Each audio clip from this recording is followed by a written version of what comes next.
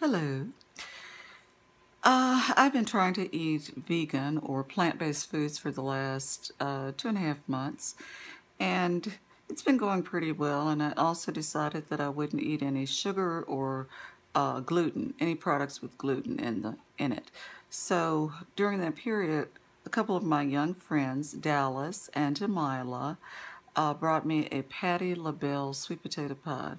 And I wanted to taste it, but I decided that because I had made this commitment to not eat anything with sugar or flour or, uh, well, gluten-based or anything with eggs in it, that I couldn't eat it right then.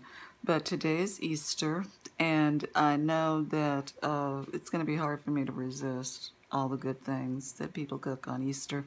So I decided, well, I'm going to just at least taste the Patti LaBelle sweet potato pie. At the time that they gave it to me, I popped it in the freezer, and so today I took out a slice and I warmed it up in the oven, and I'm just going to taste it.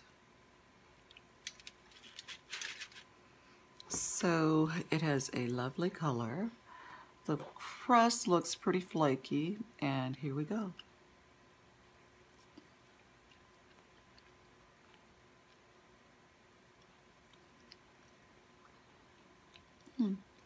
Love the texture, love the crust.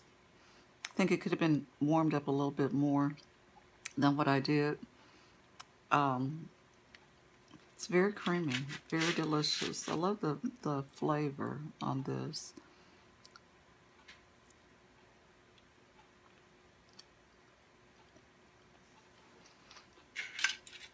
Yeah, the crust is just right. And the pie is very smooth and creamy. Uh, Spices like cinnamon and nutmeg are evident there. You can taste the vanilla. It's pretty good. I would give it, I think if I needed a dessert in a hurry and didn't have any sweet potatoes and I wanted a sweet potato pie, it would definitely be one that if I could find it, I would go and get it.